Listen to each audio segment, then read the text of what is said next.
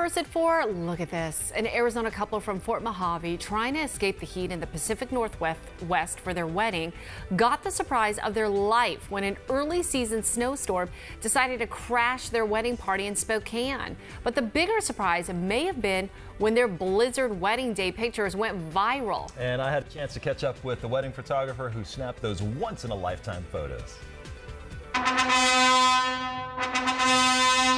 When Sean and Brittany Toohey booked the Bear Creek Lodge at the base of Mount Spokane for their September 28th wedding, they were expecting things to look like this, but take a look at their wedding photos. They got this early blizzard instead.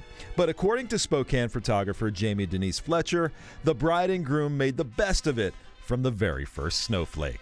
Fun, goofy, laughing constantly. Honestly, no one complained about it, and that was the most shocking thing to me.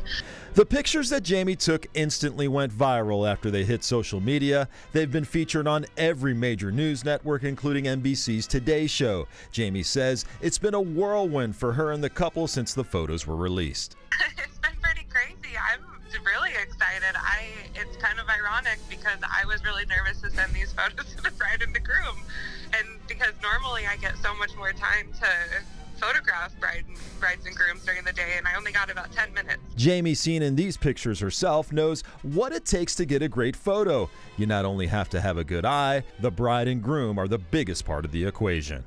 Honestly, when Brittany said she was game to go outside, my vision was blizzard wedding photos, and we got that. So I think it really depends on the connection between the couple and the photographer.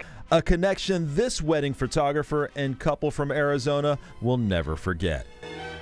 Oh, what a great story. Jamie says she's booked a couple of weddings the past few days, but with all the interviews that she's had nationally, internationally, she hasn't really had time to check her voicemail or emails, so she's not real sure if she's going to get more business from the viral photos, but I think she will. She takes great photos. Gosh. She says no matter what, it was an awesome experience. She plans to chat with Brittany and Sean when they arrive in Germany for Oktoberfest.